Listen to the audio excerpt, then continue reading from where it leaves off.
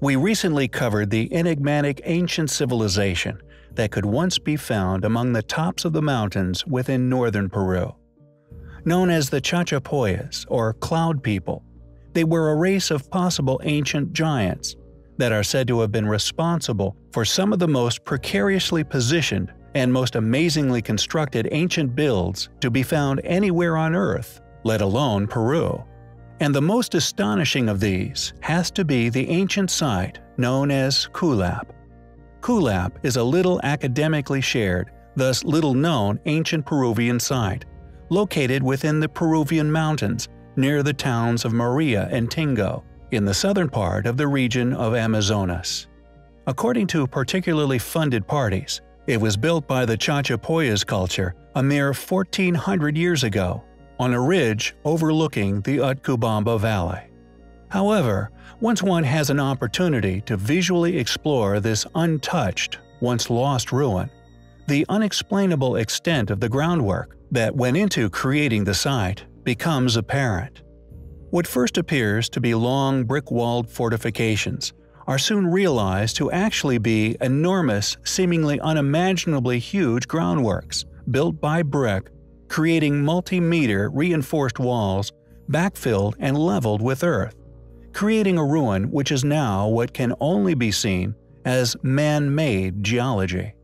Groundworks the size of no other anywhere on Earth, created apparently quite recently within history without any real record of the astonishing event, or more importantly, cataloging of the methods used found anywhere among the sites.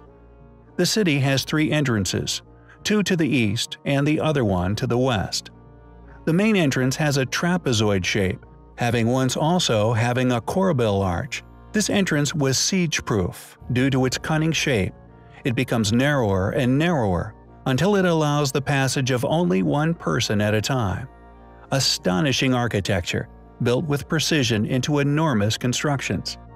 There are over 550 structures within the fort, nearly all of which having once been circular. On the southwestern part of the settlement, there is a 5.5 meters high structure known as El Tintero, or Templo Mayor, Spanish for main temple. Ceremonial archaeological remains have been found at this location, and it is hypothesized that the building may have been used as a solar observatory. Kulap was accidentally rediscovered in 1843 by Juan Crisostomo Nieto, a judge from the city of Chachapoyas. In 1870, Antonio Raimondi made the first known survey of the site. Ever since, details regarding the site have slowly been revealed. Astonishing ruins. A place like many others around the globe, which also display seemingly impossible feats of engineering, accompanied by complete lack of any recording or explanation for said tasks, undoubtedly predates its academic dating. The question is, who could have built such astonishing architecture atop the largest groundworks anywhere on Earth? How did they complete such a mammoth task at such a high altitude? Perhaps one day we will find out. Tambo Machai is an ancient site located within Peru that, like so many others within this remarkable landscape, clearly demonstrates a level of sophistication within its stonework unquestionably far out of the reaches of those who are academically claimed to have been the builders of these remarkable sites. It is a site that not only possesses the same mind-boggling methods of polygonal masonry as that of Machu Picchu and Sacsayhuaman, among many others, but also exhibits an excellent example of the levels of refinement that also went into the building of the irrigation systems throughout the area. Systems that, although unimaginably old, still function perfectly to this day. Furthermore, and perhaps most intriguing regarding this area, even eclipsing these astonishing feats of ancient engineering, is an area in particular which exhibits some of the most perplexing peculiar feature to be found anywhere in ancient Peru. This area of stone is not merely vitrified, but was, at some point within the distant past, turned to lava. With the limited investigations available, predictably none of which undertaken by funded academics, it has been revealed that this mysterious event did not occur as one would have presumed from a heating from above, but from beneath, or perhaps from within the center of the stonework, successfully melting the stone wall in its entirety into a pool of liquid magma. And although largely overlooked by tourists, and indeed academics alike, the evidence of the stone having once turned to liquid is undeniable. The question then, what turned this stone to liquid? Was it some form of weapon? Or perhaps is this evidence to suggest how polygonal walls were once built?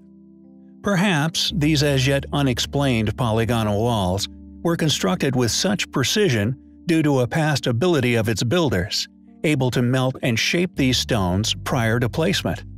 Or perhaps, could this melted stone be evidence of a war? One that occurred between the inhabitants of these ancient ruins and an unknown entity, ultimately resulting in their demise. Perhaps being the reason why these highly advanced, highly capable ancient people from these civilizations not only mysteriously disappeared, but left many a quarry amid ancient stonework seemingly abandoned, left where we find them today. In another area of the world, far away from Peru, there also exists compelling evidence of such a war, having actually once taken place with a possible entity from above. Eerily, this site is claimed as the remnants of a battle with God, specifically surrounding the biblical story of Sodom and Gomorrah.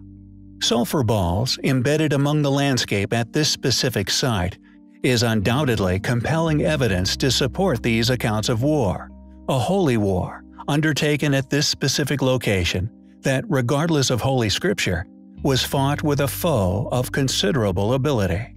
Exclusively found at these sites are white, pure sulfur balls embedded in the mortar that now, due to their tremendous age, are slowly turning to powder. The sulfur found at these sites has also, intriguingly, been tested from 93% to as high as 98% pure sulfur, with trace metals such as magnesium found within that would have produced astounding heat, easily capable of melting stainless steel and indeed the stones within Peru. Furthermore, the brimstone found is significantly different to sulfur found elsewhere, almost as if this brimstone was specifically designed. For example, sulfur from within natural geothermal regions is yellow in crystal form. We find all these evidential factors highly compelling. Chachapoyas is an ancient city once effortlessly mingled among the mountains of northern Peru. At an elevation of 2,335 meters, it is still an inhabited location that was once the home of a little-known or indeed understood enigmatic civilization known as the Cloud People. Situated in the mountains far from the Peruvian coast, although this didn't apparently stop them somehow creating elaborate jewelry from seashells, Chachapoyas remains extremely isolated to this day. Only ever accessed by enthusiastic hikers, adventurers, and airlifted scientists, it is a site like many others we have covered which dot our planet, that, through our own research, has been revealed to have a contradictory explanation for their construction. Indeed, these sites are dated too, and subsequently tagged to convenient culprits. We have not only found compelling evidence to suggest that this most isolated, once thriving location is one of the oldest pre-Incan relics anywhere in Peru, but that the datings of such sites is often a funded conspiracy rather than a reality.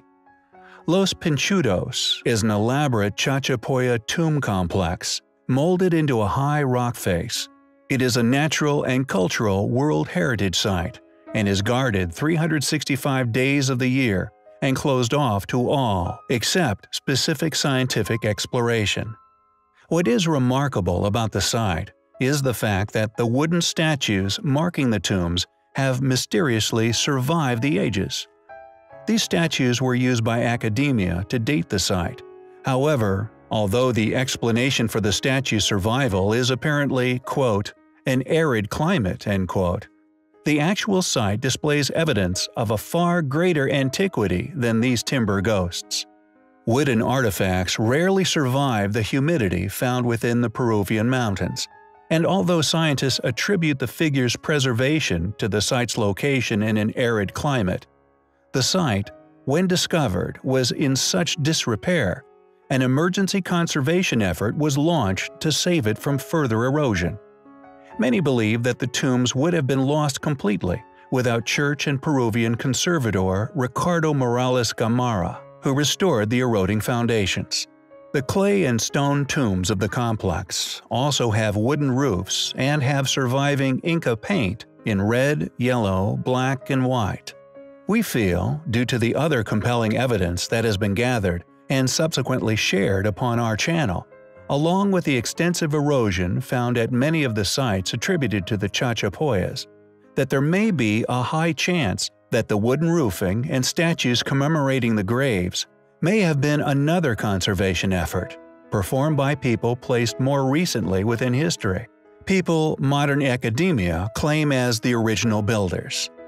Is it possible that with the extensive erosion evident at the site, in contrast to the highly preserved and seemingly recent wooden monuments and protective roofing, that we are actually looking at more than two building phases upon these tombs? An original construction, followed by a later Incan conservation effort, and then a modern correction? We find the evidence to suggest such highly compelling.